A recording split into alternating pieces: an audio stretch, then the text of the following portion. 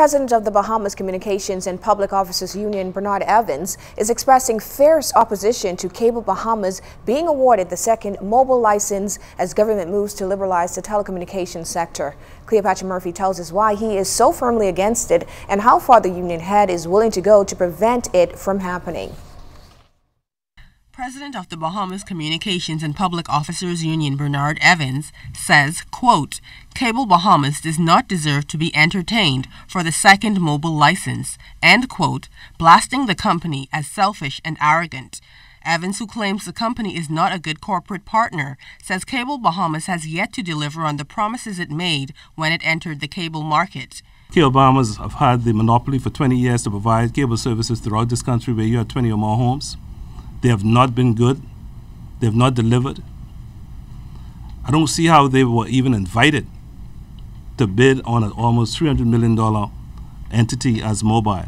Evans said at a press conference Tuesday that Cable Bahamas' exclusive rights agreement to provide cable services in Grand Bahama until 2054 should be revoked. We're in this day and order that if you're trying to encourage competition, that in 2008 you're going to allow them to lock down that any child born in Grand Bahama that they want to get in that business will have to wait until they're over 40 years of age. Evans expressed his views after the Utilities Regulation and Competition Authority announced last month that Cable Bahamas won the auction process against Virgin Mobile Bahamas. The company must now meet preconditions to be awarded a license that could be issued before the end of the year. Evans says he will engage other unions in efforts to prevent that. We will ask the TUC and the NCTUB to stand with us and protest against the issuance of any second license for Cable Bahamas to enter into this market. They don't deserve it. They don't deserve it. They are selfish, they are greedy, they are arrogant. Evans believes Virgin Mobile Bahamas would have been a better option to provide national mobile services.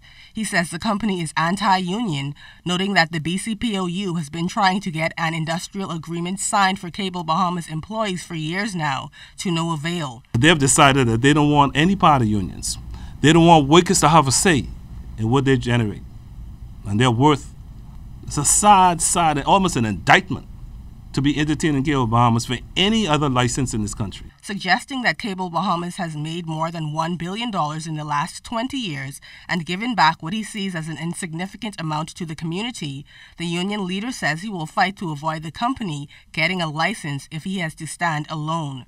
Cleopatra Murphy, ZNS Network News. Well, Cable Bahamas responded to Evans' comments in a release stating that the successful applicant in Phase 2 of the mobile process, the company is working diligently to acquire the second license. The company says it is laser focused on encouraging that the country will have what is much needed second provider in NUCO, with the addition of some 150 to 200 jobs added to the sector.